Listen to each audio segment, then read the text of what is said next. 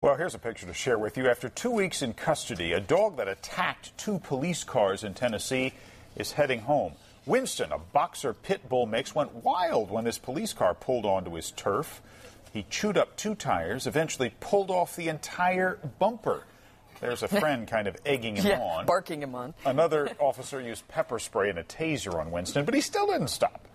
Winston's owners got a $200 fine and a citation for having a, quote, potentially dangerous dog.